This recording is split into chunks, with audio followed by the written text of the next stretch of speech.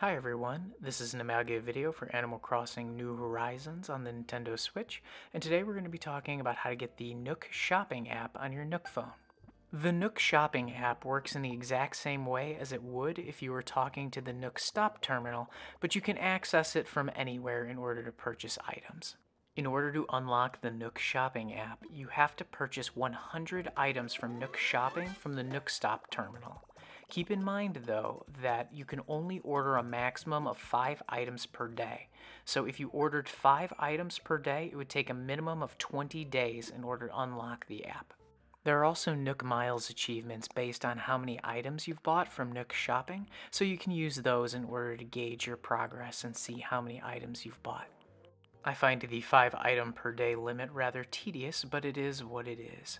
Anyway, I hope this information helps you unlock the Nook Shopping app. As always, thanks for watching.